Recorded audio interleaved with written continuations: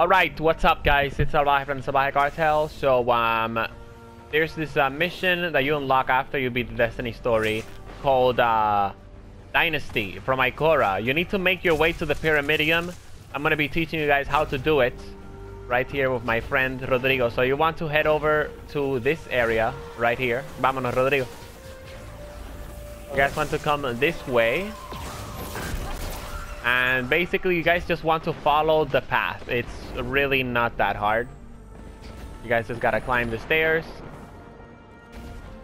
And again, not that hard, but it did took me and Rodrigo a couple of minutes to figure this out. So, okay, let's come over here.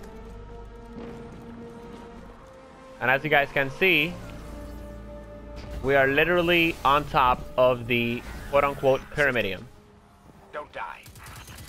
And right here, Ashler is saying, you know, he's telling us not to die and stuff. You go through this door right here.